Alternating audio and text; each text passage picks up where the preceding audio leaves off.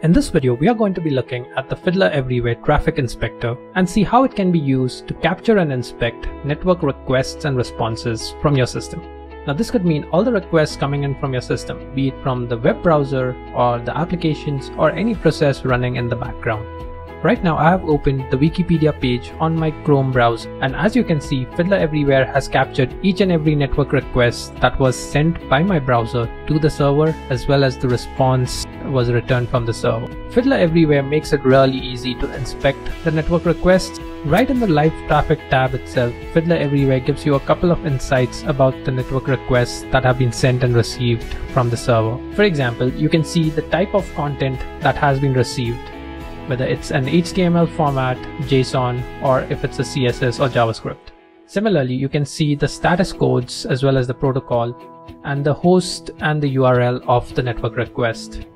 Other details that you get a quick glimpse at include the method and the body size, along with the content type and the process from which the request originated. If you want to inspect the particular request further, all you need to do is click on that request, and Fiddler Everywhere will open up the traffic inspectors to your right. In the traffic inspectors, you would see the request inspector at the top and the response inspector at the bottom. The request inspector has a couple of details which are sent to the server along with the network request, whereas the response inspector contains the data which was received along with the response body. Fiddler Everywhere makes it really simple for you to inspect the requests and the responses using the several different types of inspectors provided. For example, if I wanted to see the HTML response body that this response has written, I can open up the text inspector and I can see the HTML of this particular request.